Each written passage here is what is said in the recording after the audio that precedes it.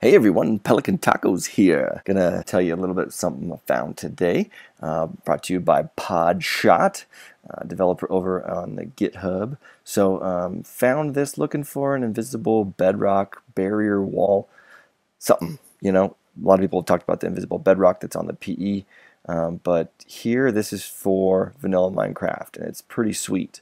What this does is it turns the air blocks into bedrock and makes them invisible using that hidden block 36 ID, and then makes it invisible on both sides, adding that bedrock layer on each side. So what I've done here is I've created my own void world, and this is a 100 by 100 one thick block.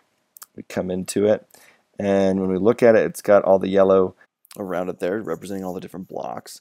So the way you do this, you'd think you use the selection tool, the number 4, but you actually use the clone.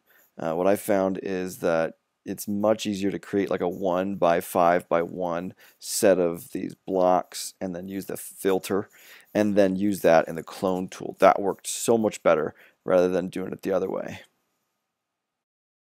And if I go into Minecraft, I will have an invisible wall there, which is pretty cool. And what we're going to do is actually create an invisible block. So I've copied this, and I'm going to paste it here, and we're going to roll it, rotate it, align it right up here.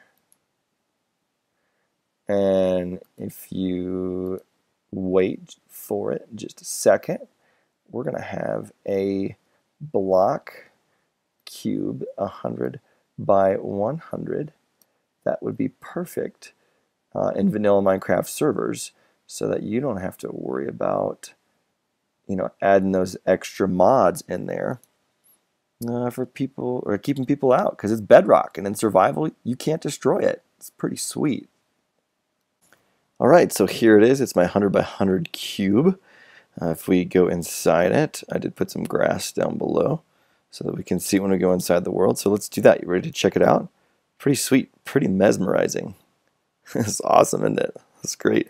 All right, let's see what it looks like. Let's do some saving. All right, I'm outside of it. So let's go up inside the grass block there. Boom. All right, so just looks like a normal, super flat. But when we come to the edge of the world, are we going to fall off? That's the test. Let's see. No, we're not. Look at that. Because look, there's some blocks there. Isn't that sweet? So invisible bedrock barrier, thanks to Podshot, this little golden nugget that was just hiding on the internet somewhere. Hadn't seen anybody post about this. We go up. Notice what's up here. We're going to run into the ceiling. Get up there at about 100. There it is. We're at 75. Boom, we should start running into the blocks. There it is. All right, so I cannot hit it. I go past it. Now, if I am in creative, I can break these just because, I'm in creative and I can do anything.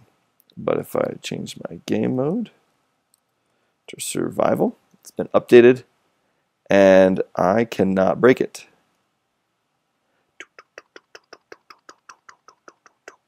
Nope. We can do this all day, folks. All day. All day. Okay, this is getting boring. All right, so that's it, man. Isn't that sweet? I love it. Podshot, you're amazing. Thanks for doing this. It's pretty sweet. I will definitely have some schematics for you to download if you'd like.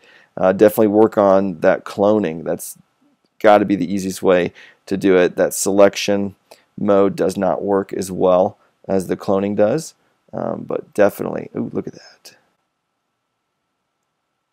There it is. That's the wall. And you can build on it too. So if I want to do something, boom. So I can see it up all down along there. So, because it's technically a block. But it's invisible. Sweet.